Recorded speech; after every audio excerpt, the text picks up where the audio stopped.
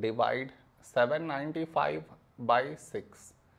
To do this division, we should frame it in this way. 795 here, 6 here. This is your step 1. Next, here we have 7, here 6. A number close to 7 in 6 table is 6 ones 6. Now we should subtract, we get 1. After this, bring down the beside number, so 9 down, so 19.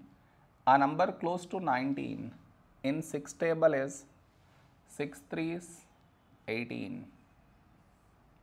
Now we subtract, we get 1. After this, bring down the beside number, so 5 down, so 15.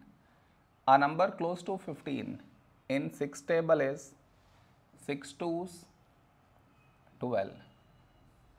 Now we subtract, we get 3.